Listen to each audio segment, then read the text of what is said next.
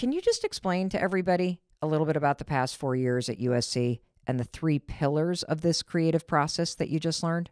Okay, so I was a popular music vocalist at the Thornton School of Music, but the process that I'm about to explain to you is the underpinnings of the Thornton School of Music program and the basis of our entire curriculum. So I will give credit to Chris Sampson, the founder of the program. Love you. And he's the one that shined some light on this process for me and gave it a name and gave it context in my project. So thank you. In order to tell you how, I used a process/method that is the underpinnings of my entire program. It's what we do at Thornton for 4 years, and then we learn how to do it ourselves before we graduate so we can create whatever we want. And the process is 3 steps: emulation, assimilation, and innovation. That's okay, hold on a it. second. So 3 steps are Emulation, which means to imitate, to match or surpass some kind of achievement that you want. So that means pick something that you're inspired by, pick somewhere you want to go, pick somebody who has more money than you that you want, pick somebody that has a house you want, anything, a North Star, pick a North Star and break it down. What does that thing have that you don't? Line it all out. So for me, I picked Sarah Bareilles and Brandy, who are 2 of my favorite artists, and I broke them down. They're both strong, powerful, fierce. They both can songwrite, they can sing, they can play instruments, they can arrange, they can produce. They're advocates. They are powerful in their career. They collaborate, those kinds of things. Once I broke them down, then it was time for me to assimilate, which is step 2. And assimilate is the 10,000-hour rule. Step 1, you find a North Star or it will find you. Yes. Now you're in emulation phase. And here are the 3 pillars. You can't start emulation phase until you have a North Star? I don't think so. Wow. You got to have somewhere to go. Can you start the emulation process by simply saying, I just don't want to be where I am? Yes, but I think it gives you an anchor when you have somewhere to go. And I think that it could just be the opposite of where you are. I mean, if you're somebody who's, you know what I'm saying? Amy, what are you thinking? I think the emulation phase is so brilliant because picking the North Star is something I think a lot of people don't even realize they can do. You know, like they just feel like this is me. This is who I'm always going to be.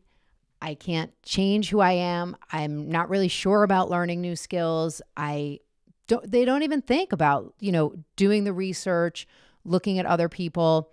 And I just think that alone is brilliant. Mm-hmm. That alone gives you a life jacket. That alone gives you that step up to closer to the person who you want to become. Just knowing like you're number one, you can just look at them and figure out how they did it. Okay, brilliant. Like, duh. Yeah. Like, okay. Or I mean, say that you're the person you want to be more like, your North Star, whatever you want to call it, is Bill Gates. You might not want to be exactly like him in all walks of life, but there might be one thing he does that you want to emulate. Like, it doesn't have to be their entire persona. For me, for my specific project, it was because I'm obsessed with and in love with their artistry, which is what I want to emulate. But for you, it can be one tiny sliver of somebody's character. I have somebody like that. Do you have somebody like that, Amy? I have a tiny sliver example, but I want to hear your example. No, I want to hear yours first. Well, you look like you don't want to say it out loud. Now I'm like, why did I say this? Because I have to reveal my dirty secret, which is I used to watch the Housewives series on Bravo like all the time. Really? Yeah. Oh yeah. That was, yeah. Does our producer Andrea know? Yes, she knows. Because she used to be Andy Cohen's yes, EP. Yes. Okay. She and I have a lot of deep conversations about that. But anyway, a very simple example. I remember there was one woman on the show that was, of course, always controversial and fucking things up, but also really super fun and kind. And I noticed she would say like a couple of words that I would never say to people. And it's not what you think. She would call people love, like say, hey, love, how are you today? How are you doing? And I just thought that was just the kindest, most beautiful thing to say to somebody. Oh, thanks, love. I appreciate that, And so that was like that sliver where she was, this is a super tiny sliver, but she was my North Star. And I like got up the courage to start talking like her and start being really open and being kinder to people. And now that's a part of my vernacular. You know, I say that all the time, like, hey, love, how's it going? You do. But that was not me in the beginning. That was not who I was. And I'm really glad that I did that without knowing the entire process. But yeah, that's what I did. And I feel good about that. Do you have one for that Like a you bigger want one? to? Yeah, that you want to commence now. A thing that I want to start doing now, Yeah. probably get to the point a little faster. No. A thing that If I you want were graduating and you were going to commence, yes, what is it? it would be from the school of rock hard bodies and incredible muscular abs. That's the school I would want to graduate from. Yeah, I want to do like a little bit of a body makeover. You know what I mean? Okay. Yeah. Right? So who would I emulate? Who's your dream body? North Star. Yeah. I'd have to check my Instagram and get their real names. Well, let's say it's yeah. Gwyneth Paltrow Okay. or Jennifer Aniston. More realistic for me. Thanks. Yeah. Okay, well, I wasn't sure if we were going. Thanks, maybe, love. I wasn't sure if we were maybe going. Yeah. Maybe I like younger, that. same Yeah. age, a little older. It was risky waters that you Okay. jumped You know into what? and you did it. You So know what? that was Jennifer Aniston is my dream body. nice. Okay. So All right. Now we're on the same page. Now you know what I'm talking about. Her and Just Go With It, the Hawaii Yeah. scene. There you go.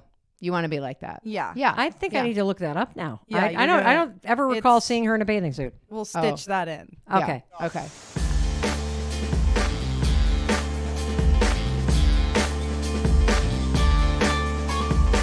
So Anyway, let's Yes. say that she is your dream body as she Yes. is mine.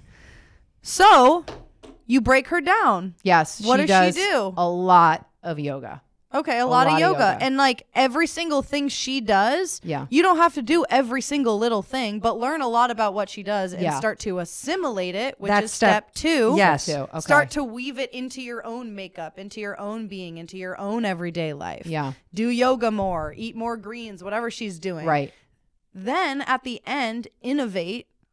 You're going to have to put your own Amy twist on it because what you into need it. to do to get your dream body is not going to be exactly what she's going to do. And it won't look exactly like hers. No, but But being able to break her down and adding some of her qualities into your everyday will help you get to your own version of that dream body. Yeah. That makes a ton of sense. Let's hear a word from our sponsors real quick. And when we come back, Ken, I got another question for you because I'm really curious about this North Star moment. Once you determined that Brandy Norwood and Sarah Bareilles were your North Stars, I want you to see if you can break down the exact steps that you took next, because I think it'll help all of us apply this to our lives. Stay with us. We'll be right back. Welcome back. I'm Mel Robbins. I am so thrilled that you're here with us. I'm sitting here with two people I love. Our daughter, Kendall Robbins, who just graduated from University of Southern California, and one of my closest friends, Amy, who also works for 143 Studios. And we've been talking about identifying a North Star, which is a person that you really admire or want to emulate in your own life. And our daughter, Kendall, had just explained that she had identified that Brandy Norwood and Sarah Bareilles were her North Stars when she decided she wanted to be a singer-songwriter. So Ken, once you had those two identified, what the heck do you do next? Like, what's the step-by-step process? Now it was time for me to learn how to be a producer, how to be an arranger, how to be an advocate, how to collaborate, all of those kinds of things that I didn't already have. And that will be the biggest chunk of your journey and will take a long time. For me, it took up to 4 years. It's a lifelong journey, so it will take for the rest of my life, for the rest of the time that I'm on this earth. And then once I was done assimilating those qualities that, for example, Brandy Norwood and Sarah Bareilles have in their artistry and in their humanity, it was time for me to create something of my own. And so once I had all the skills that I had to be a producer, and the skills to be an arranger, and the skills to be an advocate, and the skills to be a collaborator and a songwriter and a singer, etc., I then went and created my own music, and inherently it will have my own twist on it, and it will have my own flavors of Kendall Robbins on it that Brandy Norwood and Sarah Bareilles will never have. But that's just the beauty of creating something of your own, is that it will always be a reflection of you because you're the art.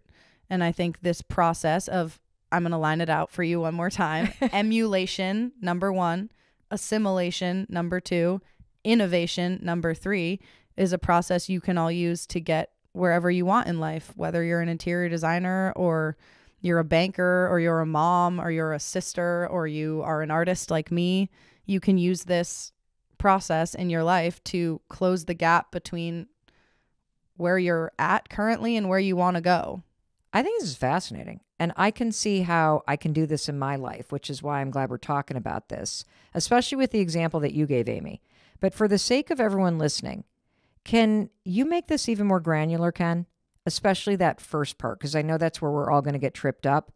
How do you get started once you have the North Star, that kind of person or that thing that you want to emulate, that phase where you start imitating? How do you get moving on that?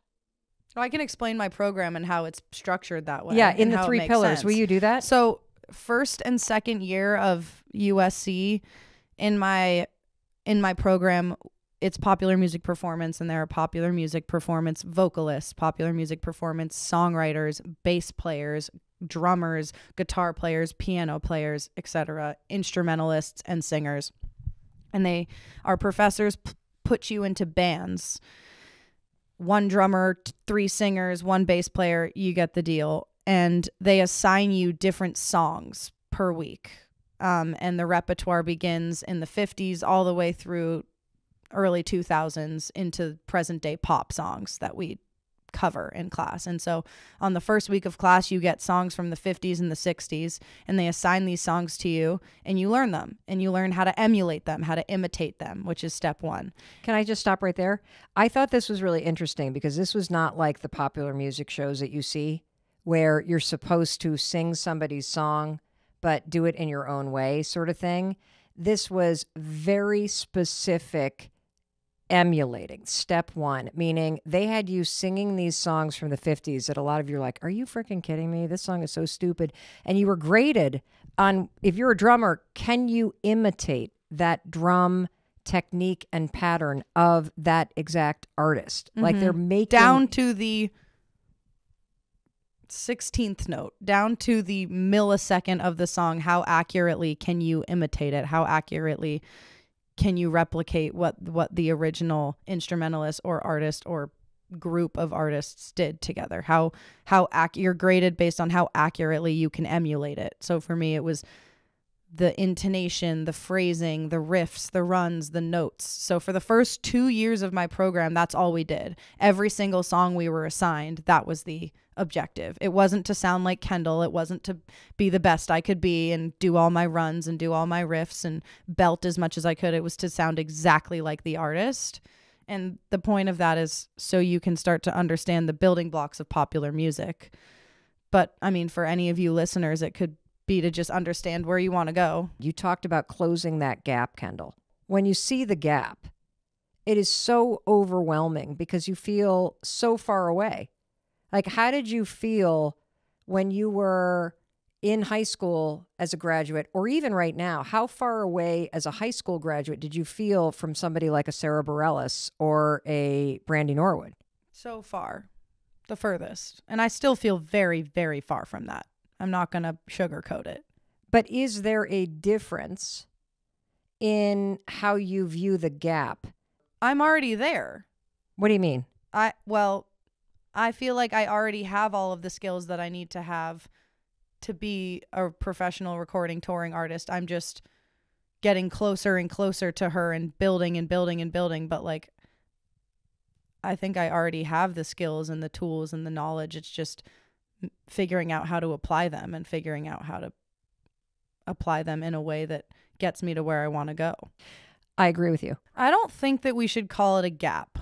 Gap implies that it's a loss, and it's not. Yes. The most beautiful thing in life is that space, because you're going to grow and you're going to learn and you're going to fail and you're going to screw up and you're going to meet people you love and meet people you hate and meet friends you don't want. But thinking about it as a gap is, you're never going to get there if you think about it as a gap. It's the road you get to travel. It's about the journey, not about like, yes. Don't think about it as the gap. That's step 1. Yes. But step 2 is, I want you to think about it as like gaining something. It's like a lily pad effect. Every lily pad you light up is yours now to keep. Yes. And so and the second thing though, that people feel when they look at that moment of commencement and they look out into the future and they see all the things I got to gain along the way and all this, it doesn't feel like an opportunity. And also people have no idea how to start. And so one of the things that I found to be really interesting about your presentation is that you took Sarah Bareilles and Brandy Norwood, and they were your North Star. But then you divided them into 3 categories of character, skill, and what was the other one? Career. And by dividing it into 3 categories, you now made it concrete. What are the skills that I need to gain? What is the character attributes I need to gain? What are the aspects of their career in terms of their experience that I need to gain? Well, let me just correct you. Not need, want. Great. That Want I want to gain. Okay, so why is it important to say want versus need? Because need implies that if you don't have it, you're at a loss. You don't need it. You just want it, and that's beautiful. Well, I think want, it's more motivating. Yeah, that too. That's right, because I slipped into the language of gap and loss. Oh my God, I need that thing or else I'm not going to get there. If you talk about it in the abundant language of gaining something, all of those things are opportunities to gain something that help you walk closer to the future you. And so I'm curious though, because not everybody wants to be a recording artist. Some people listening are like, I just want to date somebody, or I really want to be healthy. Or for me, I see this applying very much, these 3 pillars and these 3 steps to how do I get my personal financial life in order? I've been living in this mode, I think, of scarcity and fear ever since your dad and I were nearly bankrupt well over 15 years ago. And I want to graduate from that. I want to commence a whole new way of operating. And there's a lot of skills and habits and support that I need to gain on the road ahead. And I just would love to hear you talk about, okay, you identified Brandy and Sarah, but what would you recommend, or what was the next step in trying to figure out, okay, well, how do I break apart who this person is to help me start to think about what I need to gain or what I want to gain? Got to catch myself there. For me, it didn't require very much research because I feel as though I have an intimate relationship with these 2 artists, although they don't know that I exist. Why do you feel like you have an intimate relationship? I've been listening to their music for all of time, and I've spent thousands of hours on YouTube watching their interviews and reading articles about them and reading their books and just consuming everything they put out into the world. And so I think for all of you people that maybe want to get into a relationship or start eating healthy or making more money or so on and so forth, you might not necessarily have as crystal clear of a North Star like I did, because I think my career warrants a lot more North Stars.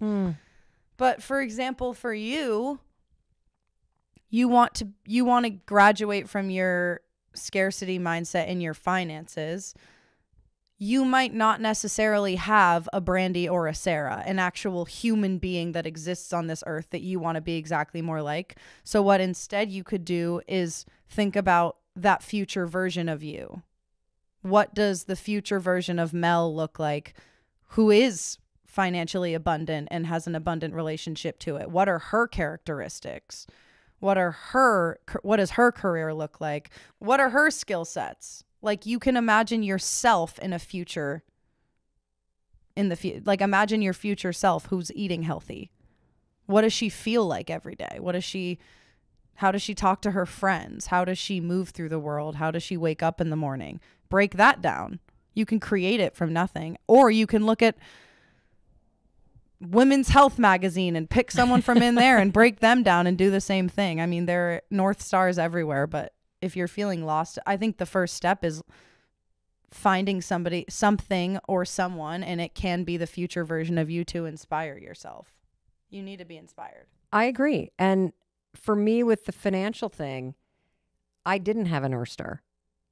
I just knew I was sick and tired of feeling either out of control or irresponsible or very reactive in that part of my life, and that I wanted to graduate from that and commence something new. And the second that I made that decision, right, that I'm just going to graduate from this, I got to end this, I got to start something new, North Stars start to show up. But what I liked about your particular process is I think those 3 columns are genius. So I want to make sure you listening have these. Declare what you want to graduate from so that something new can commence. If you don't have a North Star, simply saying, I don't want to do it like this anymore. Like, I'm done with college. I'm ready for the rest of my life, even though I don't know what the fuck the rest of my life looks like. For me, it was just like, I'm done feeling like this. I'm done operating like this. I got to figure this out. I want to be proud of myself in this area of my life. And I didn't know what that meant. And so just declaring it started to have all kinds of stuff show up. Like the first thing that happened is Ramit came onto the podcast suddenly. The guy, I Can Make You Rich. And that got my wheels turning. And the second thing that happened is I spent a weekend with a bunch of women that are friends of mine that have similar businesses who are way more successful than me. And as I sat around listening to them, I'm like, wait, you do what? Wait, depreciate what? Wait, what do you do? You have a, huh? And I started to feel that gap. And then because you had shown me this 3-step thing, I'm like, wait a minute, I got to flip this. I can gain these experiences. I can gain these skills. I can gain this character that I don't have right now. And so the 3 columns that I think could be applied in any situation are the skills or doing the sit-ups or doing the abs. But there is something deeper in this step 1 process that your research allowed you to tap into. And, you know, you asked me kind of what's an example of a North Star for me. It's probably a North Star for a lot of people, and that's The Rock. I am so inspired by him, and there's a particular aspect about him that I love, and it's all in the character piece. It's in the fact that it's so clear that he's such a great guy. It is so clear that he is a person that's out there for the everyday person. It's so clear that he's so generous and humble and kind, and I also admire him in that he's got such diverse businesses. It seems like anything he's interested in, he's like, whoop, pivot, energy drink. Whoop, pivot, we're doing shoes. Whoop, pivot, we're launching the XL NFL League. Whoop, pivot, I'm going to do this superhero movie. Whoop, pivot, I'm going to go do this thing. And I love that about him. You're fired up. Like, I think this is a good example of like North Stardom that you're. I want to commence that. So yeah, you got the fire in the belly about The Rock. And so I've never, though, been able to get past North Star. And I can think about the moment when I was like, there's my North Star. It was a singular Instagram post where he had a photo of him at this huge board table. And it was him and the person that runs $7, their production company, the origin of which is that when he moved to LA, he only had $7 in his pocket. And he had this huge team of people, and they were launching the tequila brand, or they had already launched the tequila brand, and they were about to launch the energy drink, and they had their, partnership with Under Armour. And I went, oh my gosh, wait a minute. He's not doing this alone. Oh, wait a minute. He got really into, like, there's a team of people that he like builds these things with. Yeah. I need a team of people. Like, I started to realize, oh, wait, there are things I need to gain. Will I ever be him? Of course not. But for me, he's this North Star because it seems like he graduates all the time. He graduates from being a professional wrestler, right?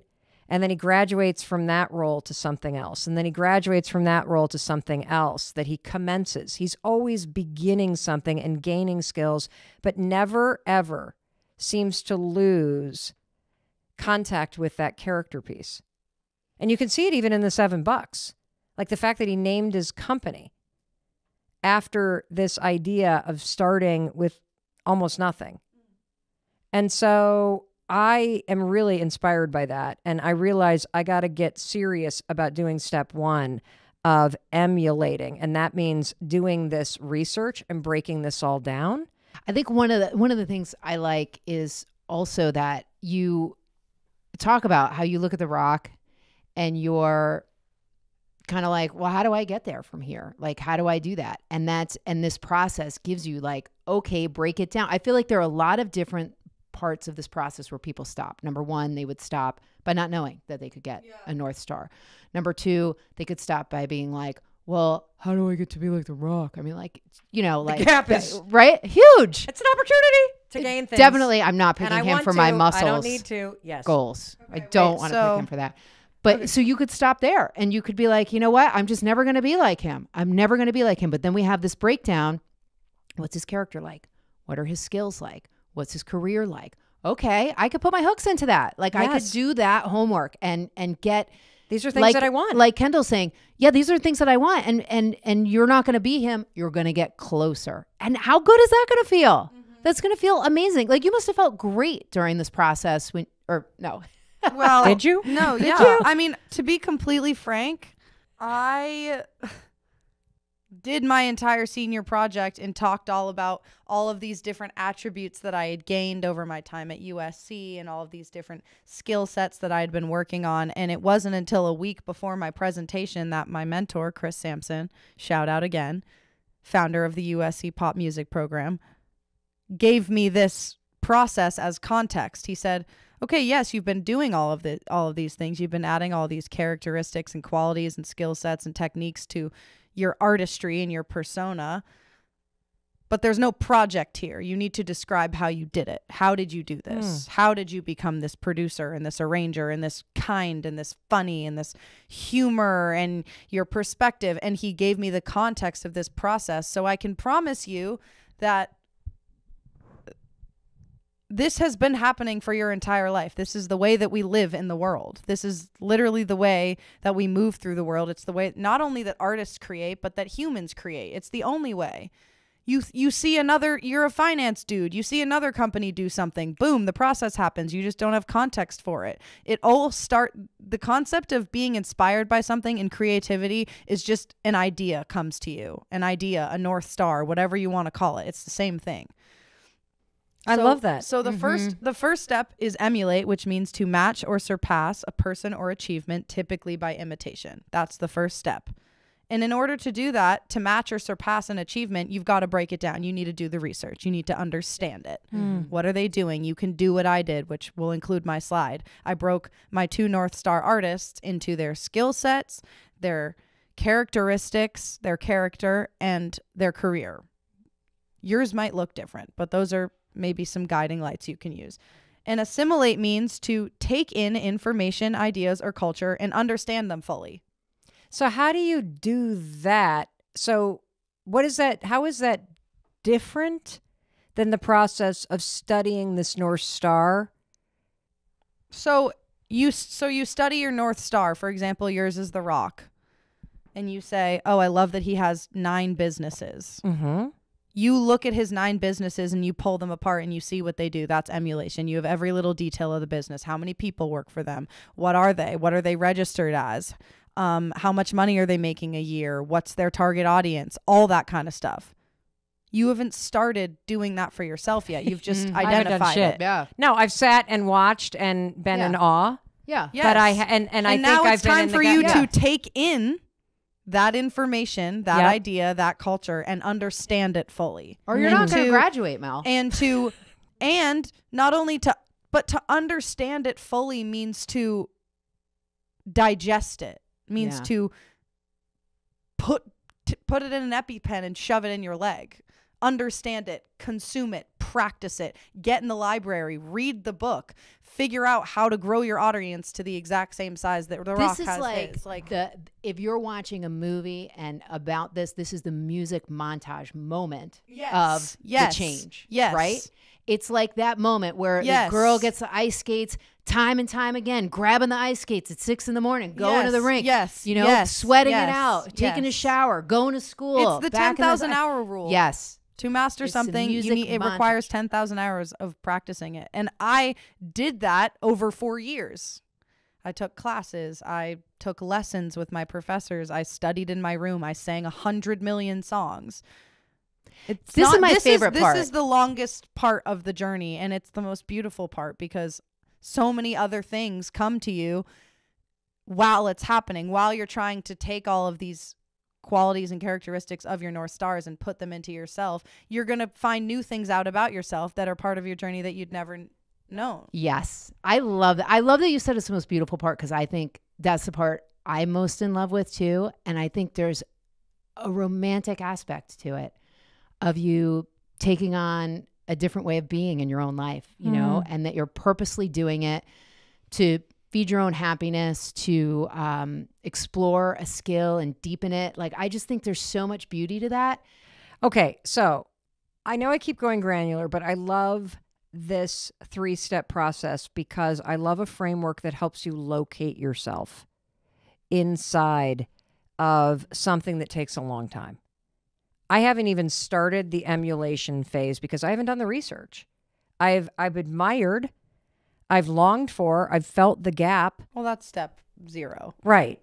But I haven't done the research, like for real. How do you know, or do you know, when you get to that part when you stop looking at that North Star and realize that you've become it?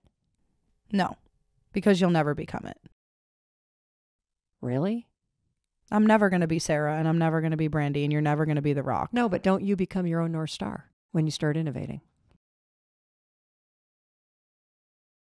Yeah.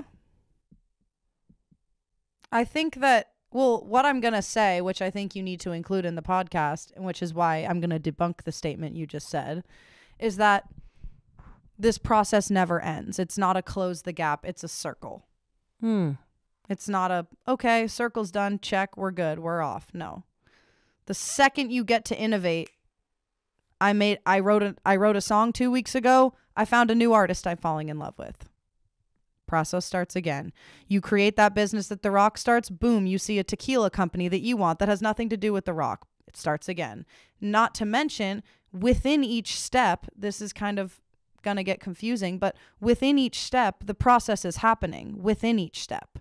Within emulation, it's going emulation, assimilation, innovation. You're innovating in the emulation step. You're emulating in the assimilate. Like, it's all happen. It's a circle inside of a circle inside of a circle inside of a circle, over and over and over and over and over, which to me means that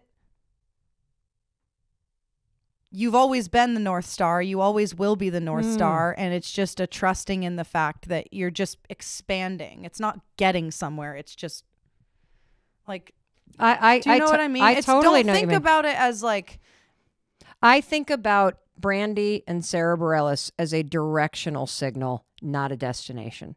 the process that I just went through, emulation, assimilation, innovation in my senior project. If Brandy and Sarah are over here, I'm expanding this way, but then boom, there's something over there that I want, then I'm expanding this way. Boom, there's something over there that I want, I'm expanding it. Oh, there's something down here, I'm going this way. Oh, there's something that way, I'm going that way. Like, it's just a constant expansion of yourself. And I don't think that if it helps you to think about it in a 1, 2, 3, so be it. But I think the beauty of this process is that it's not about the destination that you get to, because you're never going to arrive where you want to be. Why do you think, this is something that my professors always tell me, but people like Bill Gates, people like all of the Motown artists that created some of the greatest records in the world, they're still making music. Some of the greatest scientists in the world are still trying to figure out different hypotheses that they come up with every day. Why do you think they're still doing that? They haven't arrived yet. There's always more to create. There's always more to get to. There's always more that you're going to want to be. And if they thought they'd figured it out, they would have stopped. There would be no more music in the generations above you. Well, it's not about figuring out. It's about the creative process itself. Yeah, exactly. And that's what this is. It's not about becoming the North Star. It's about... You are the North Star. Yes. It's about just figuring out what you want to figure out in the world. And it's about figuring out what that even means. Yes, I'm my own North Star, but who am I? That's what this is about. Not to get all... No, I love getting all and higher power. I love that. Who am I? That's what we're kind of here to figure out. And that's just what everyone else is trying to figure out. Well, right. And here's why I love tying the process of changing your life to the creative process. Because you start to feel lost and disconnected and stuck in life and purposeless when you stop creating and when you stop growing. And it's through the creative process of having something that you are drawn toward that you can help yourself grow and you can keep yourself creating new things. And I would say that the reason why the Motown artists continue to create music, and the reason why researchers continue to research, and the reason why people that have won Pulitzer Prizes continue to do what they do, is because it's not about the song or the prize. It's about the process itself that brings so much into your life. It's about the expansion. Yes. Yes. And I've noticed that about you. I don't know. I'm about to get really... Don't get emotional. Well, I'm about to get emotional because you used to be, and some days still are, but you used to be the most tightly wound, gripped, it's got to be right. I'm scared. Like, it's got to be right. It's got to be right. It's got resisting this process.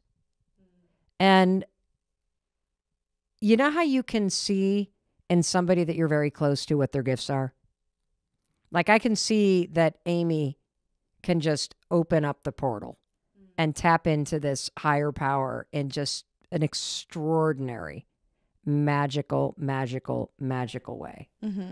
And I could say that about Jessie, who is one of the kindest, most thoughtful, like the biggest heart I've ever seen in a human being. For you, I've known since you were born that you're an artist. And it's painful to watch somebody resist their own expansion.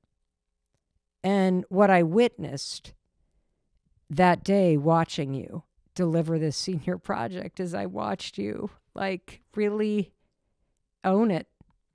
And I personally believe that it was the framework that he revealed that's been the framework for your last 4 years, the underpinnings of the program itself and the process that you went through. And it's no surprise to me that days before you're giving this presentation, he's like, well, what you're describing is these 3 pillars that the whole thing is. And then you could put it all together, that framework in so many ways liberates you from gripping because you can always locate yourself in it. And I also think, thank you for saying all that. And I appreciate you seeing my progress and seeing me. But I also think I can speak from my own personal experience, but the expansion that I've experienced over the past 4 years, I thought and wanted to look a very different way. For example, when I got to USC, I was just a singer. And when I left, I expected to have an EP and 25 original songs and maybe to even have played a bunch of shows and to maybe be going on tour. Who knows? Dreaming big. That's what I wanted my expansion to be. But through this process and through surrendering to this process and trusting in this process, I've experienced expansion in ways I never knew that I would, and in ways that I'm so grateful for and would not trade 25 songs for in a heartbeat. And I think, yes, this process works. Yes, you can use this process, but you've got to trust that even if the rock is your North Star, if it pulls you in a completely different direction, you've just got to trust that if you stay in the process and you stay present and you stay grateful and you stay conscious of it, it's going to lead you to where you need to go. Because I've learned so much about myself and about my artistry and about my humanity through this process that I never even knew was possible. And I still don't have 25 songs, and I'm still not going on tour, and I still haven't played that many shows. And I'm sure those are coming for me, but I would not trade those for the knowledge that I have about me and where I'm at and where I'm going for the frickin' world. What's the most surprising thing you learned about yourself through this 3-part process? My hydrating eye patches are dry, which means it's time for them to come off. I would say that my biggest takeaway after being at USC for 4 years and from doing my senior project is understanding that my gift is not just my vocal cords, and it's not just my ability to sing. And yes, that is God given, that is universe given, and that is something that I'm so grateful for and have no idea why someone gave it to me. I'm so excited to use it and see where it takes me. But I've realized that my gift and my artistry is so much more complex and so much more dynamic than just these two little things in here. And that's true for every single person on this earth. I mean, my professors say this too, but you work on your artistry your whole life. You work on your career your whole life. You work on your family your whole life. But the art isn't that. The art is you. We are all works of art, and living this life and figuring out how to live and figuring out how to be more like your North Star, just like how to be you, or going through this process is just chiseling away at the sculpture that is just you. And I think USC has really helped me to actually see myself as that work of art, and to see that I'm just hopping on this ride of emulation, assimilation, and innovation, and I'm going to ride this shit till I'm in the ground, babe, and see where it freaking takes Well, I'm me. going to hook my caboose to that train, because the moment that you said we are all works of art, and living this life and figuring out how to live and figuring out how to be more like your North Star, it's just like chiseling away at the sculpture that is you. That is so beautiful, Ken. You are the artwork. You Yes. can create it. You can paint your own life. Yes.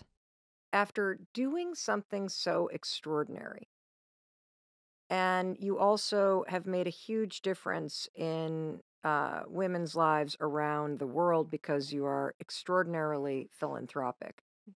$40 million worth of product and monetary donations to people that are struggling with cancer. And what is next for you? Mm. Because you are right now in the middle of figuring out on this next leg of the journey called life what your purpose is Mhm. and what your next thing is going to be.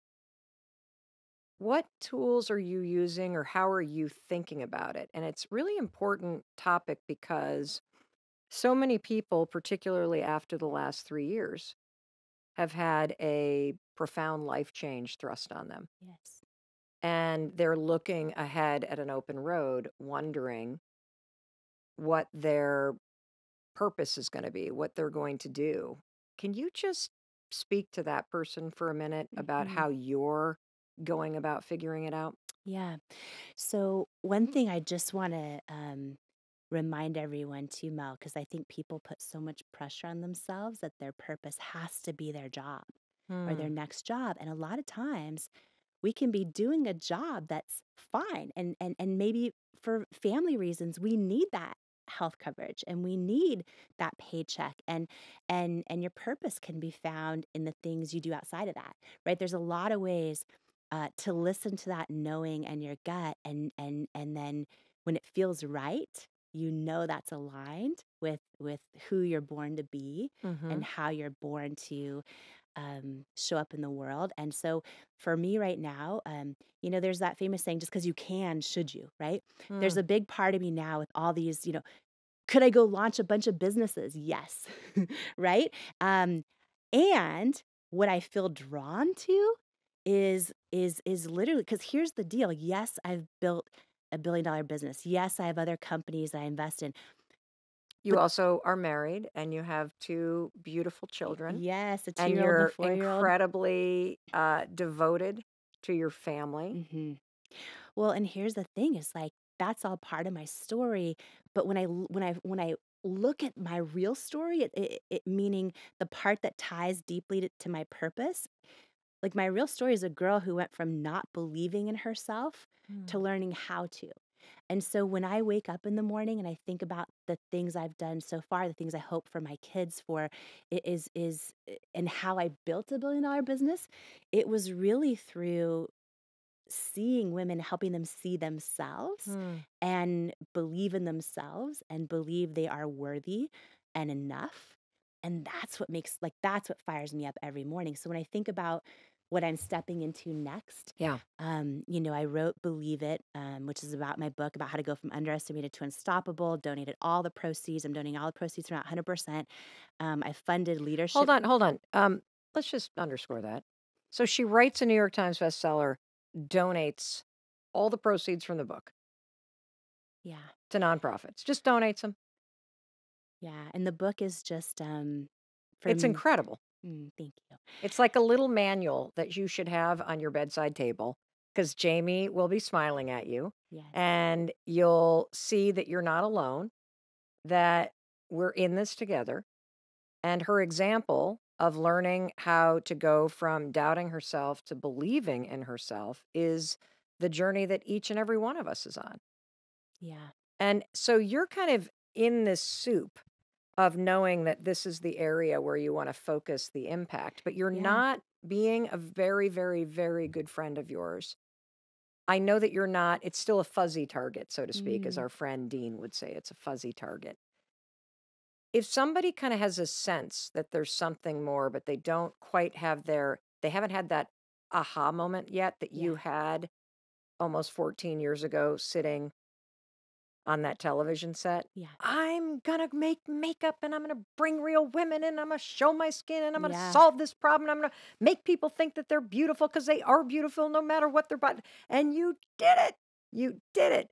But if you're in the soup and you Yeah. don't have the vision yet, is there an exercise or something that you would recommend that we all do while we're waiting for that clarity and that epiphany to strike? Yeah. Two things. One, waiting for it to be perfect can be the lowest vibration, biggest excuse. Number one reason why people just never try and never get started. So I think it's rare to ever have complete clarity. Like this is exactly perfect for it. And that's why, I think two things. I think just taking a step and seeing how it feels is good, tuning into your knowing. I also think, Dean, so you mentioned our friend Dean who was saying it's a fuzzy target. He was saying something to me recently about, almost like when you're about to aim a bow and arrow and you're about to let go of the arrow.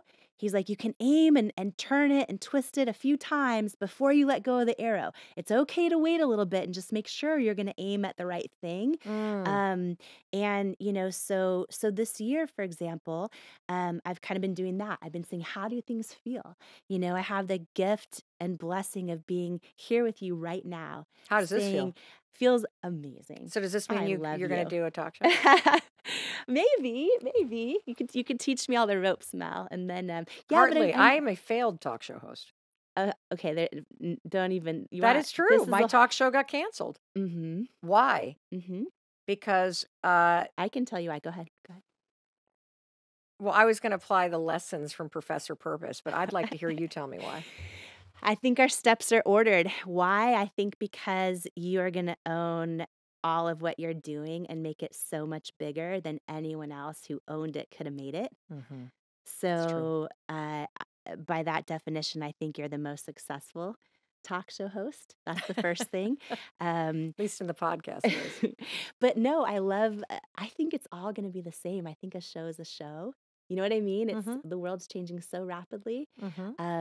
And I love too that you can do this show on your terms. It's right? true. You can do it on your terms. And that's why it is so huge because it's on your terms.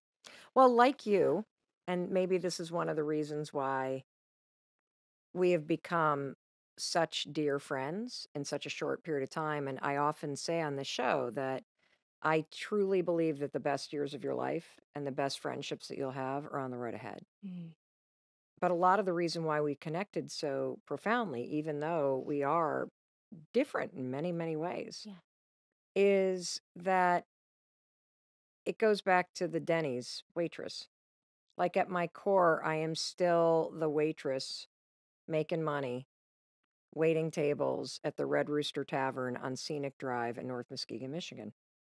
Same as you, stalling because the fryer has now broken and the fried perch is not coming out. And I'm talking to the tourists from Chicago and I'm treating everybody kindly. And I know that all I want to do is impact people's lives that are just got their head down and they don't feel very seen or heard. And I want to make them know that they have it within them to tap into this incredible power inside them to create whatever they want in life. Yes. And it starts with believing yes. that you can, and having somebody like you on who has demonstrated that is really Yeah. important for people to hear. You know, on that topic of friendship, I love so much that you are the friend that people need to your audience. Like, and what I mean by that, and I'm honored to be the friend for this episode with you to everyone. And what I mean by that, Mel, is I think you and I love each other for who we authentically are. The Denny's waitress, the Red Rooster babe,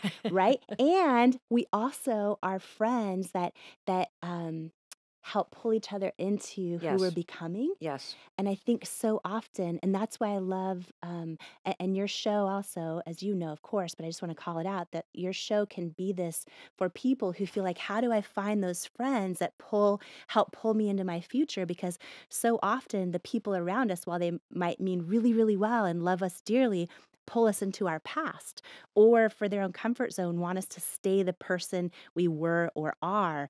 And it's so important, because we're talking about purpose, Yeah. to try and add friends to your circle who truly want the best for you, not just what they think is the best for them in you, but like want the best for you. And you do that for me. I do that for you. Yes. This show, your show, I know does that for people as well. Yes. And so honored to be part of that. Today is the day we're going to stop arguing against your dream, and we're going to turn toward it, and we're going to start fanning it.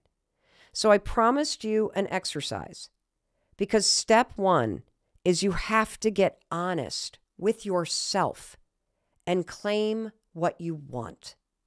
That's step one. And so I'm going to tell you that, and I want you to think about your dream. I want you to think about what's calling you. I want you to think about the thing that would be so magical if you could make it happen, but you've been arguing against yourself. And I want you to allow yourself to claim it. And as you sit there and think about the dream in your own life, let's go back to Los Angeles. Let's go back to that stage. And let's check in with Barbara, because I'm going to ask her to start getting honest. And what I want you to pay attention to is I want you to pay attention to how much she starts to joke and make excuses and dismiss how serious I am about dreams. Maybe you needed to move to South Florida to actually feel and understand in your soul who you are and what you want. It's a scary thing to admit what you want. Yeah. Because it's true. It might not happen. Right. Yeah. And it's not, I've come so close to it happening so many times, and it hurts so much. It's all so scary. There's part of me is like, no, don't do that. But why is it scary? Because I don't want to go into debt, and I want to like be at least somewhere. So I thought, well, I have this, But here's what I want you to understand. You have not gotten honest with yourself about what you actually want. You're putting all the energy into, but I don't want to go into debt, but I don't want to do this, but I don't want to do that. So then you do that anyway. Yes. That's the first step. Honesty. And it's very sobering when you get honest. Because for many of us, I mean, look at me. I spent 11 years making excuses for why I couldn't start a podcast. And all those excuses and the dancing around and the, brushing it off and the, I'm not really that serious about it.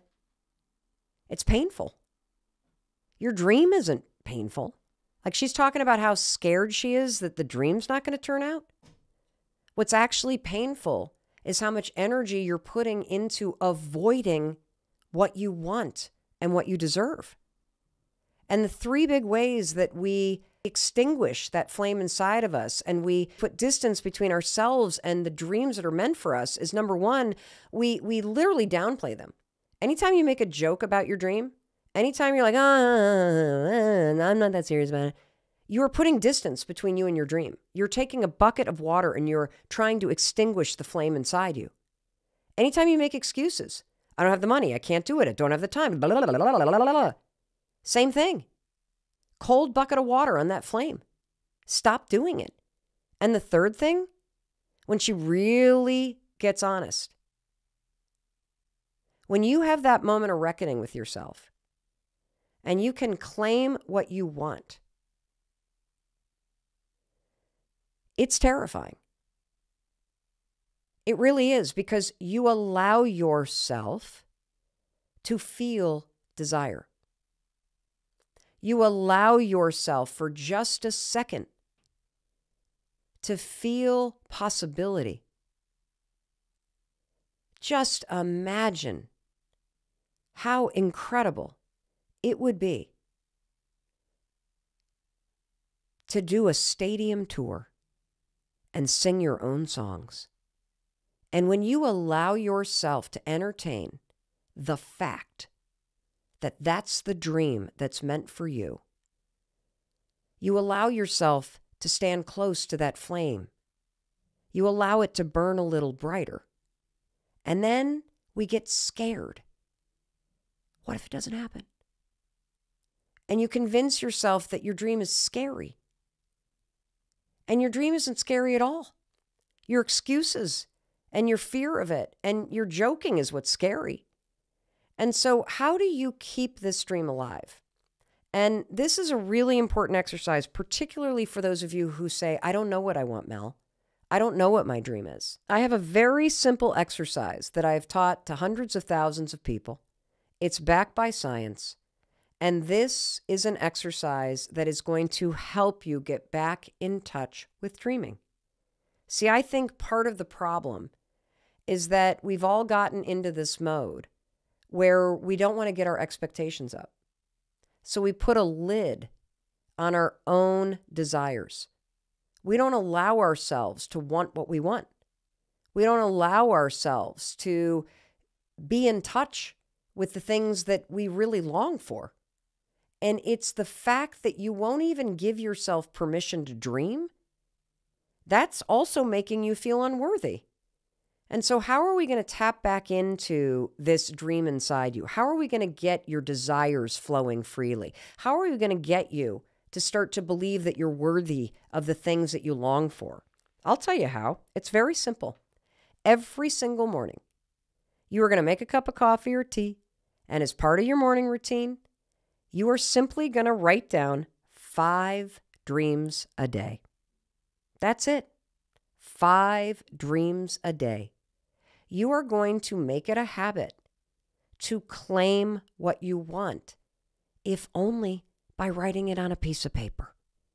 And having taught this to hundreds of thousands of people, I already know what your questions are going to be. Are they the same things I write down? Are they big things? Are they little things? Are they things that can happen? What are they, Mel? Here's how you're going to do this. Do not overthink it. Sit down. You have a blank piece of paper. And just write down 5 things you want. It could be, I want that new Gucci handbag. And you might not be able to pay for groceries right now. It might be, I want my puppy to stop pooping on the living room rug.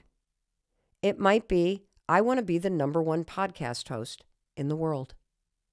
It might be, I want to do a stadium tour. I want to write a song that helps heal the world. I want to have a wonderful relationship with my mom, who I currently hate.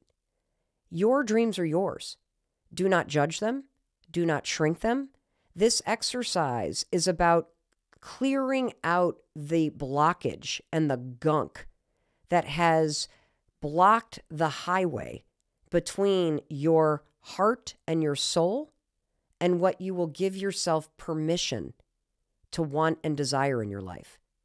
Your self-doubt, your feeling that you're not worthy, your excuses, your people-pleasing, it's all blocking your access to this longing, to this dream within you. And so we got to just get the gears turning. We got to get these I don't even know what you call it, but this is a way to grease the gears and get you free flowing. Why shouldn't you do a stadium tour? Why shouldn't you have that new Gucci handbag if that's what you want? You can certainly do the work to get it. Why shouldn't you be happy or healthy or heal your cancer? These dreams are there for a reason.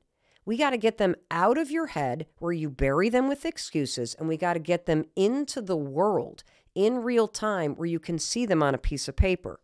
Now, reason number one why you're going to do this, 5 dreams a day. They can be the same dreams. They can be different dreams. They can be big dreams. They can be little dreams. They can be thematic. They can be specific stuff. They can be anything you want. We just need to get your dreams and your desires flowing freely without you putting the lid on, invalidating, or arguing against them. So there's a second reason why this exercise is so effective. And it has to do with something called the Zeigarnik effect. Now, the Zeigarnik effect is a extraordinarily well-documented effect in your brain that was first discovered by a Lithuanian psychologist named Bluma Zeigarnik. And she had her first study published about psychology and this theory in 1927. So this has been around for a long time. And what is the Zeigarnik effect? Well, the Zeigarnik effect is this. Inside of your brain, there is a mental checklist function.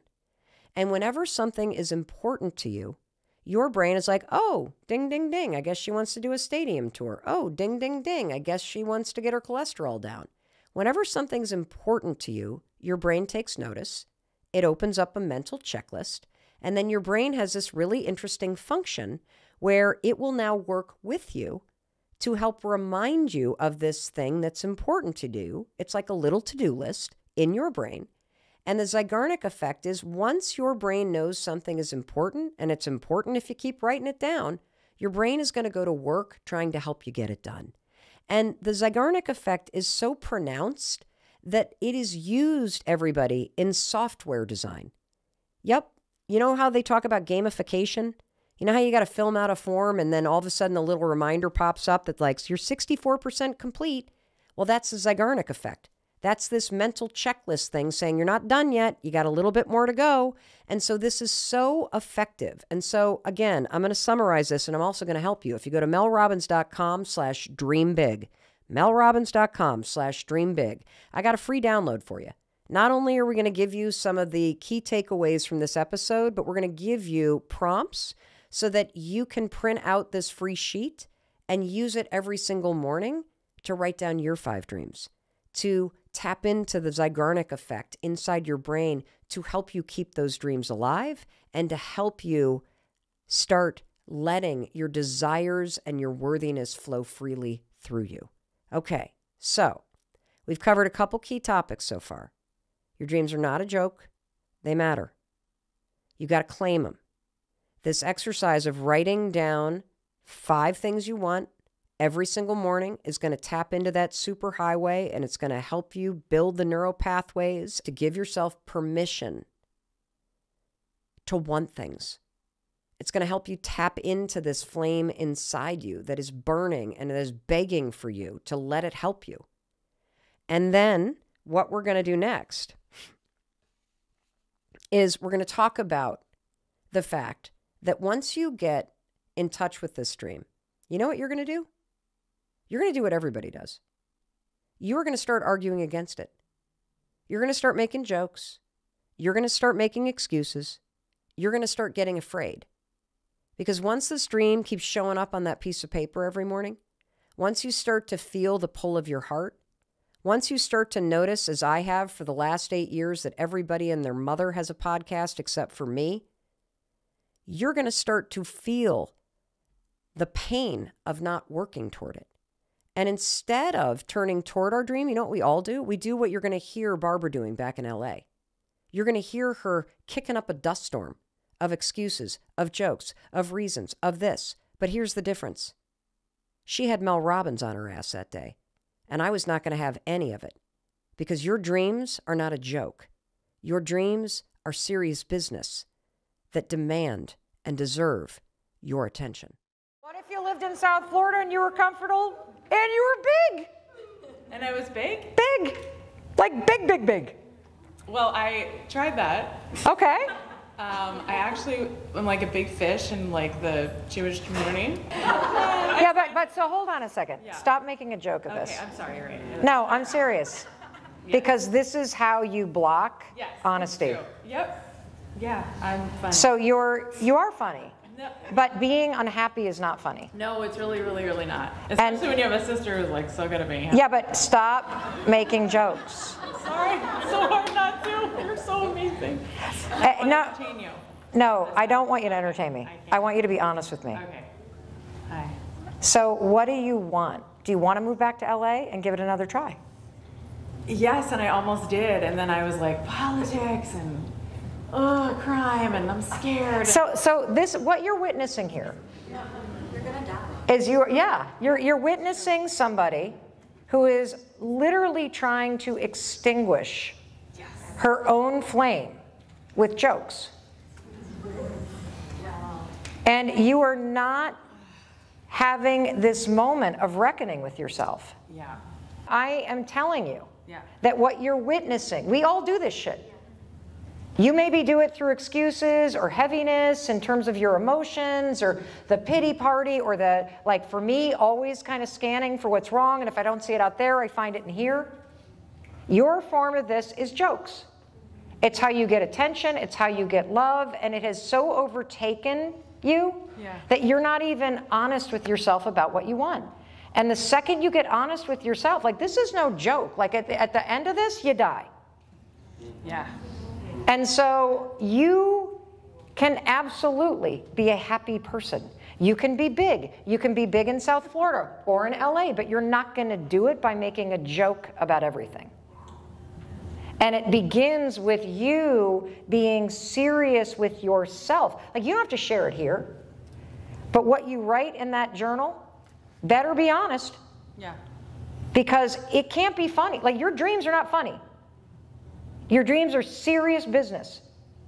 And you have within you the ability to literally write it down and say, by God, I'm going to do whatever it takes until this happens. Because here's what would be way worse, everybody. What would be way worse is that you spent the next 40, 50 years wishing you had done it. Do you hear everybody there? I want to talk to you because I'm serious about this. You have to be honest with yourself. I do not want you to spend another day wishing you had done it. You know, I'm sitting here right now with everybody that is on our team as we're recording this podcast, and I'm looking at everybody, and you know, I'm thinking, my God, you know, I'm looking at Cameron, and I'm like, she almost went to law school, and she felt this flame inside her going, go in a different direction. She didn't know what to do next. She just knew that something else was meant for her. Thank God she didn't go to law school. Thank God she turned toward that pull. Thank God she fanned the flame. Because here's the one tool you need.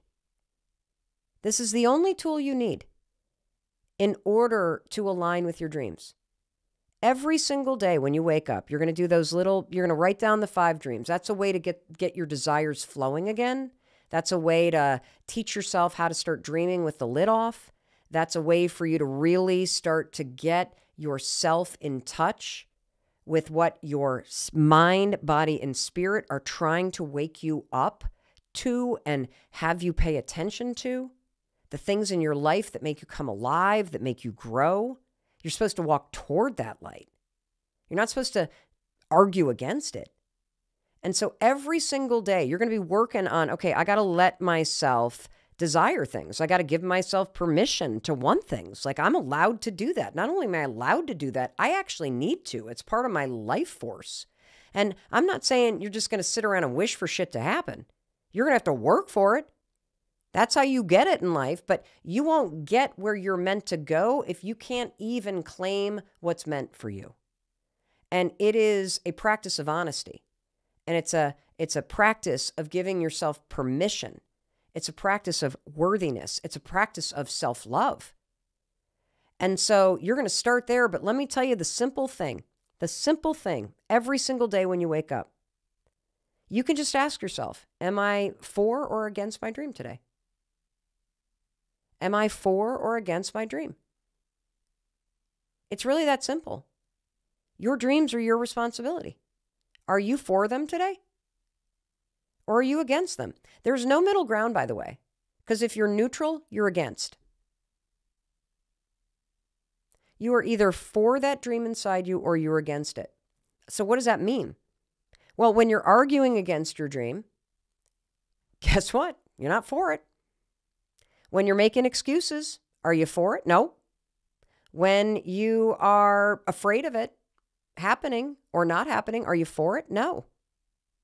Being for your dream is, first of all, being in touch with it. So simply being in touch with it and claiming it, that's a way to be for it. Another way to be for it is to see reasons why it's your dream, to see evidence that it could happen, to see everybody else out there. In my world, it was people that were launching podcasts. Instead of seeing them as reasons why my flame was out, see them as evidence that, yes, my flame too is going to burn brighter, that they are lights on the path.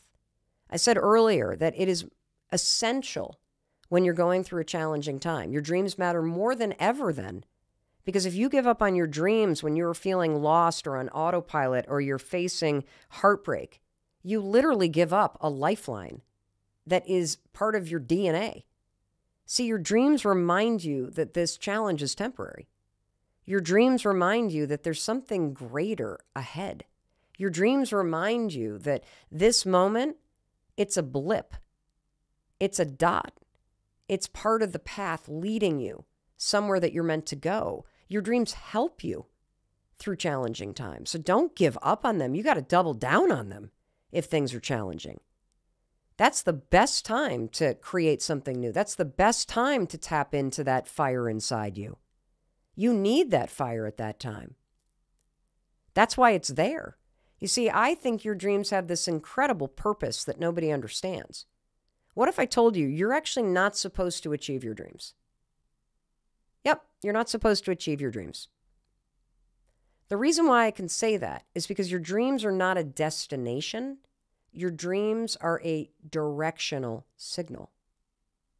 Your dreams are like this compass inside you, this GPS system that's hardwired in you.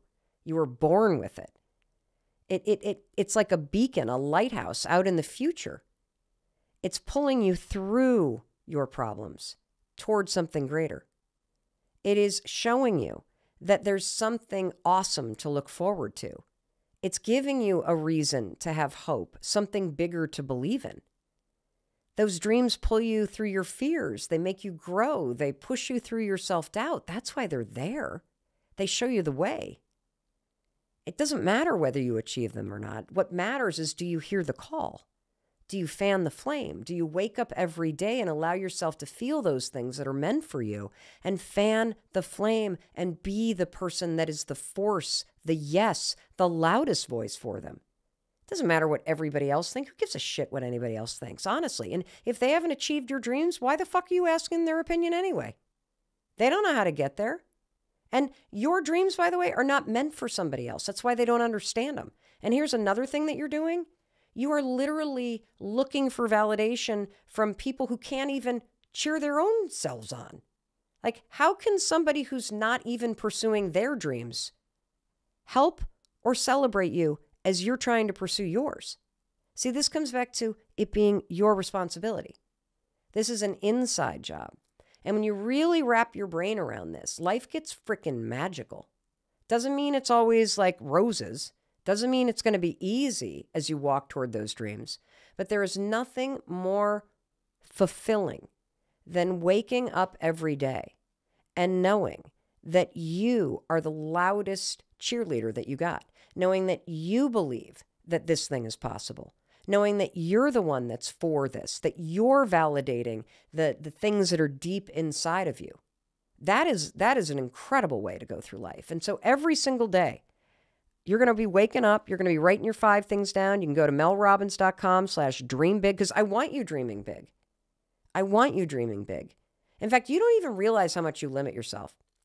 Kathy Heller, who did that live event with me in LA, she has this really amazing thing that she does that I've heard her do, and I'm going to share it with you, but this is her idea, so I want to give her credit. I want you to imagine there's a blank check in front of you.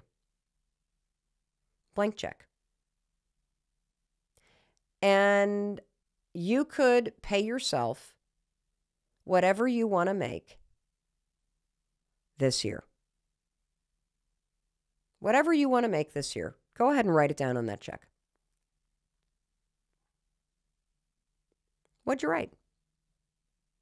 $100,000, $250,000, $500,000, $1 million. Who wrote that number? I'll tell you who wrote the number. The lid. Why not 5 million? Why not 10 million? And again, if you can just play with me that your dreams are not meant to be achieved. They're not the destination. They're a directional signal. Maybe you're supposed to write 5 million down because that's going to inspire something in terms of your self-worth. It's going to awaken something. Instead of thinking about what's possible, tap into what's true. You would love that. In fact, you'd be willing to work for that if I could convince you could make it happen. And so the problem is you limit what you claim for yourself because you're thinking about what's possible or what you deserve instead of tapping into what you actually desire. That's a huge mistake. See, a car can probably go 180 miles an hour. That's sort of like, I'm going to drive 40. You haven't even tapped into the potential. I mean, obviously, you don't want to get pulled over and, it could be illegal on the ride. You know what I mean by that analogy. How do I stop trying to find it outside of me? I don't even know how to begin to find it inside of me. In fact, you mentioned that you were depressed, and I was reading an article where you were interviewed, and you said that you were writing in a journal during this period, and the first entry you wrote was, I don't remember being happy. And I don't think I'll ever be happy again. And now you're like the world's guru of happiness. So in that moment, though, Sean, you had an experience that I think everybody has at some point. I'm not happy, and I don't think I'll ever be happy again. And so what's the first thing that you would want somebody to know if that's where you are right now? I think the very first thing I'd want is actually the recognition, because I kind of wish I had known that earlier, that whole thing we're talking about. 'Cause I think you're right. I think we all have that moment where you realize, I thought I'd be happy when, and it didn't work. But then if you ask somebody why they're not happy, they'll tell you about one of their externals, right? I'm not happy right now because I don't have a boyfriend. I'm not happy right now because I've got this guy at work, right? I'm not happy right now because I don't have enough money. So I think the very first step might be acknowledging it, that the human brain is designed to foil any attempt that success will guarantee happiness. Because every time you hit one of those targets, we change what we think would create happiness. I think the best example of that is actually the pandemic, because I think at the beginning of it, in the middle of it, everyone thought, think how happy we're going to be when the pandemic wanes. That's and true. The pandemic is waning, and we don't have that guaranteed levels of happiness. And what we forgot was there wasn't 100% levels of happiness before the pandemic, right? So I think the first is a recognition that this isn't working. From there, I think that it requires a mindset shift and a behavioral shift. In that article and in the work that I do, I research what we can do to create happiness when the world doesn't look like it should. And I think one important caveat to that is that while I'm talking about what we can do internally, that doesn't negate the need for external changes. Yes. We have systemic reasons why there's inequality, discrimination, racism that we should fight. Absolutely. I believe what gives us the power to fight that is the internal changes. Yes. So, and that everyone needs to do it, not just, the people seeking happiness, right? And the people who are being discriminatory need to do it too. So let's start with the mindset. What is one step, one simple step that somebody who is sitting alone, like Sean, unhappy Sean, back in, the mid 2010s, writing, I don't remember being happy and I don't think I'll ever be happy again. How the hell do you change your mindset? Because if you keep saying that to yourself, you're not going to be able to access happiness within. Right. Well, I think there's something unique in that moment because I was attempting to do something about it because I'm trying to write in a journal to be happier. I'm just like, I don't think this is going to work, which we know from research, that's not a great mentality. Like you can predict the course of treatment based upon whether or not you believe the doctor can heal you, right? So that was not an auspicious place to start. Okay, so Sean, are you telling us that what you're about to tell us to do is going to work and we should believe in our ability to change our mindset and to take actions and to access happiness? Yes, I would wholeheartedly say that. Not only because I've experienced myself, but then we've researched it ever since. I mean, what I've learned in this research is that depression was not the end of the story at all. And that even in the midst of a broken world, in fact, only in the midst of a broken world, have we ever been able to create happiness. So the question is, how do we do so? I think the starting point is realizing not only that our strategy wasn't working, but acknowledging that there are multiple realities in this moment. And one of them is, I don't have a boyfriend or girlfriend, or I don't have this money, or I don't have this job that I want, or I'm frustrated about whatever it is. I think when you acknowledge that that's true, you could say that's one reality, but there's also some other realities as well. Last week I went to the hospital because I was having chest pains. You were? I'm young, yeah. I was in ER. I missed my very first talk in 2 decades. And, I realized in that moment when they strip you of kind of everything and the doctor's going to knock on the door. When the doctor knocked on the door, I was like, this could change my life. It didn't. I was completely fine. But in that moment, like my whole life changed, right? My whole life could have changed and was completely disrupted within those moments. I think when we realize that there's multiple realities in that moment, one of them is I missed a talk. I'm not with my family. I'm in a hospital I don't want to be in. That's true. On the other hand, I'm going home today, right? I'm going home to 2 kids that I love and a wife that I love, right? Those are equally true, but in the same reality. And because my brain has a limited amount of resources, I need to choose. And I need to choose what I'm going to be focusing my brain on. There is so much negative in this world that I could spend the entire rest of my life focusing upon that and upon my fear. But that doesn't serve me at all. It's not a valuable reality for me.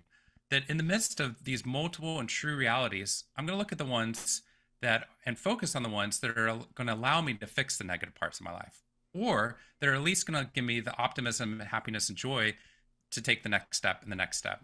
In depression, I just needed a step forward. I felt like I just stopped moving. So I started doing these habits, and these are the habits that we know work. And these are all the things you know about as well, right? The gratitude, for example. And I think that this would be my answer to someone sitting there and to that, that 26-year-old boy who is feeling this, was in those moments, I needed to scan. I need to stop scanning for all the deficits in my life. And I need to use some of those finite resources to scan the world for the things that I was grateful for. And it was hard because my brain kept being like, yes, but what about this? Yes. But what about this thing you don't have, right? Yes. So I had to literally train my brain. And we train it exactly like we've seen anything else with the human body, is I had to keep doing it, right? Like I can't build a bicep if I only lift a weight once, then I'm done, right? I had to do it every day. And I had to create a pattern out of it, even when I wasn't sure it was going to work. And even when I could see no change in my life. I'd say for the first, easily for the first 2 weeks, I saw no change in my life. Well, I was sitting there trying to. Oh, go ahead. You sorry. I'm just sitting there writing down things I'm grateful for, and my life still feels terrible. Like I remember breathing hurt when I was depressed because like everything hurt, like and everything didn't seem like it was worthwhile. I what think one kept thing you that's really going? important to say. So that's the thing. I don't get to talk about this much in any of the interviews, so I'd love to talk about this too, because I think you're going deeper, than some of the surface questions we normally get. I think that the habits are what pulled me out of depression. I write my gratitudes. I journal. I do exercise. I write a 2-minute kind note almost every day. I'd say 90+% days since my mid-20s.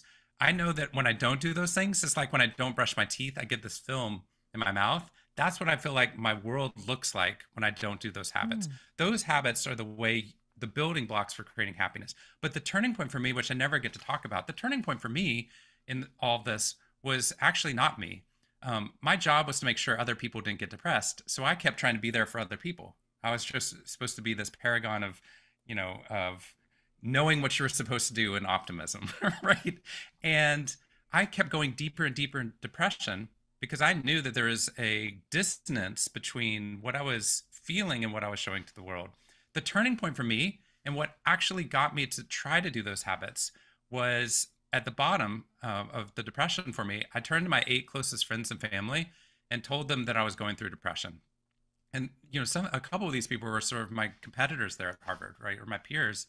And I told them I was going through depression. I said it's genetic. There's nothing you can do. My grandmother, grandparents, and it's genetic. I just wanted to tell somebody. But immediately the groundswell of support was phenomenal. They kept calling me. They emailed me. They met up with me. One of them brought me cupcakes. It's not what I did it, to get cupcakes. But as soon as I did that, everything changed. And the reason for it was actually a study I found way later in my life.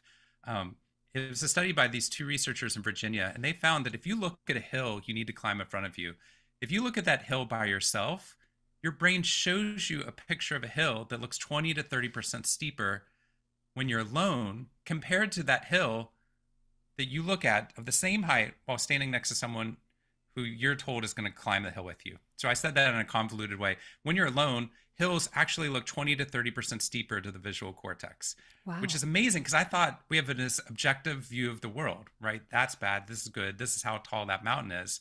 And what we realized was it was one of those matrix moments where I realized that the world is not objective, it's subjective. And that hill, those challenges are collapsing and expanding based upon whether or not you think you're radically alone going through this and trying to get out of this, or whether you're with other people. So as soon as I did that, as soon as I opened up to other people, that was the turning point, because it was the move from happiness as a self-help idea to this recognition that happiness was not an individual sport at all. And suddenly that hill of overcoming depression in front of me dropped by 20 to 30%. And they opened up about things they were dealing with. None of them was depression, but it was just challenges they were experiencing. And we started creating these meaningful narratives and social bonds that made me want to do the habits because there was something worth doing the habits for. So it was a combination of habits and social connection and a mindset shift that allowed in that moment to break from this idea that nothing matters and that there's nothing that I can do that matters and I have to just wait for the world to change. Well, it makes perfect sense. And it reminds me of the fact that the Surgeon General just had that op-ed piece that went viral yesterday about the epidemic of loneliness.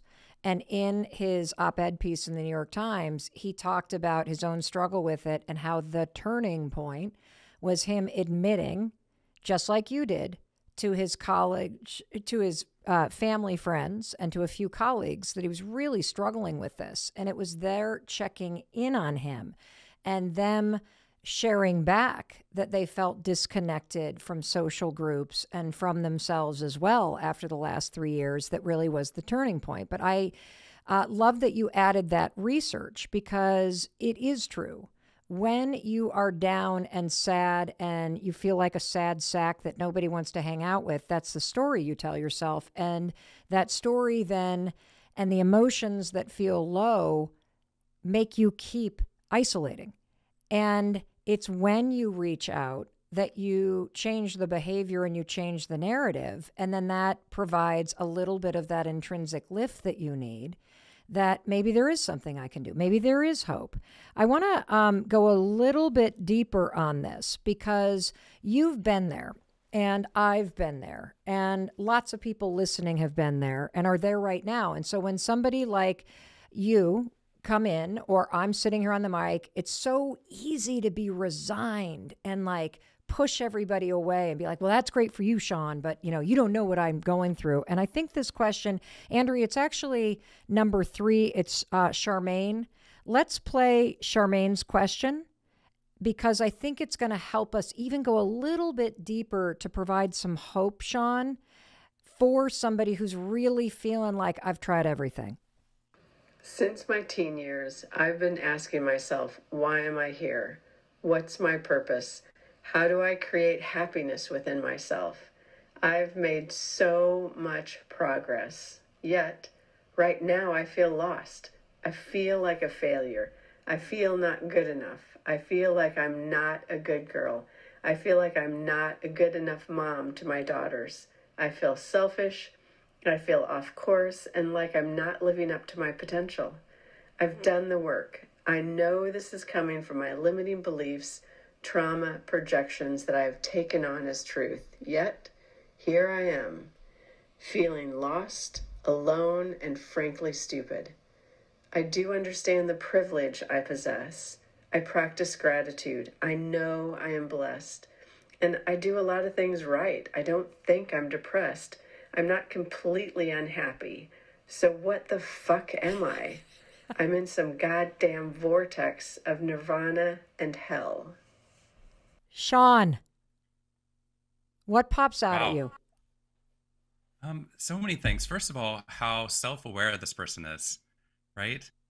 To be able, in the midst of this, to be able to identify the stages that they've been through, where they are currently, a recognition of the good, but also feeling like that they don't feel good enough and that there's more potential. What I kept hearing in my head over and over again is, this sounds like me. This sounds so human. I think we fluctuate all the time between this, like, I've got things going, and then, wow, I certainly don't. Like, if I have a really productive Monday, I get everything done and I'm super cleaning the house. Tuesday and Wednesday are terrible. Like, I'm exhausted. I don't want to do anything. I feel like I waste every Tuesday and Wednesday whenever I have an amazing Monday. I think that that's because we swing, right? And I think what our hunger for is, if our hunger is for a mountaintop experience all the time, that we always know that we're loved, that we're always amazing, that we're always beautiful and the smartest person in the room, I think that that's an illusion and a false desire, because I think it's an accurate reflection that we are not living up to our potential. I think that that's true all the time. I think that I could be doing better as a dad. I could be doing better as a husband. I know that when I work really hard at being a great dad, I know I immediately look around at all the people that are doing amazing things at work, and I'm like, whoa, I'm so behind. Then when I do a ton of stuff for work or travel ever, then I'm like, oh, I should be a better dad, right? I swing back and forth between this. And I think what we need are those anchor points in the midst of it. So where those anchor points come from. You had me on the show or to join you because I researched this, but I also went to the divinity school before getting into this. So what motivated my beliefs in why positive psychology mattered came from this belief that the story we tell ourselves and the lens through which we view the world changes how we act in it and where we find our meaning and where we find that value. And I think that those narratives, those belief systems, can answer some of those questions about how can I feel loved even when I'm not achieving my highest, right, or my potential. I think in the world that's very difficult, because then we get on Instagram and we know exactly who's doing great, based upon likes, right, or based upon some sort of quantification, or money can tell you who's doing great and who's not. And none of those fill that void. So where those anchor points could come from, I think that they have to come from other people as well. There was a study that came out of Stanford that found that loneliness had nothing to do with actually the number of people within your life.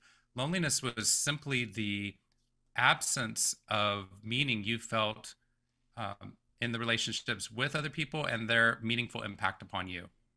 That if you weren't doing anything meaningful for other people's lives, then you didn't feel social connection for the people that are around you all the time, right? And vice versa. So if that's the case, if meaning is what's driving our levels of happiness, then I think my grandmother said it, she's like, if you want a friend, you have to be a friend. And I was like, okay, that's overly simplistic. Not I also want a really, girlfriend, actually. right? That's not working out for me. I can't be the girlfriend, right? So in that moment, like I didn't understand. Now I get it. What we're finding is that when people are experiencing that fluctuation back and forth, I think we're searching for meaning. And people search it for in different ways, religion and philosophy and psychology. I think that a lot of the things that we search for don't work out for us, which is why we get to the point where she's talking about where we feel this vortex of I've got it, I don't have it, got it, I don't have it, because we're reaching onto things oftentimes that are illusory while we're grabbing onto things that are true. My mentor Tal Ben Shahar said that you're never as great as you think you are, and you're never as bad as you think you are. And what I loved about that is that meant that there was a middle path in the midst of it, right? That sometimes when I think I'm a great, speaker or whatever it is, then I get humbled very quickly by anything, right? Or if I think that I'm, not doing great, then occasionally I'll get an email and it's like, hey, this was really important to me, right? That middle path was actually the one that I wanted to be in. And it's this recognition and being okay with, I am not at my full potential, but that's okay. And the reason that's okay is because I'm having a meaningful impact upon other people. So that habit that I mentioned of writing a 2-minute positive email praising or thanking someone else, I found that one to be probably the most helpful of any of the things that I've researched, because you can take someone in a socially isolated state with high levels of introversion, and if every day they scan for one new person to write a 2-minute positive email to, they stop on day 8 unless we pay them $15.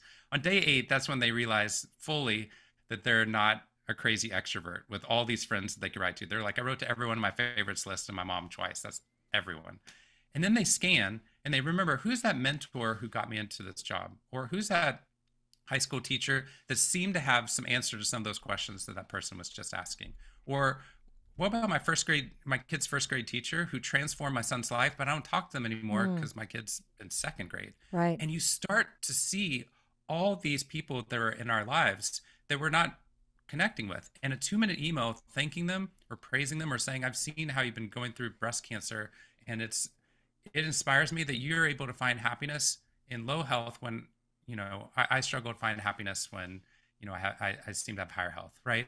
That those moments, that just brief, meaningful act using technology for 2 minutes, we found that if you do it for 21 days in a row, your social connection score rises up to the top 15% of people worldwide, right? That's including extroverts, right?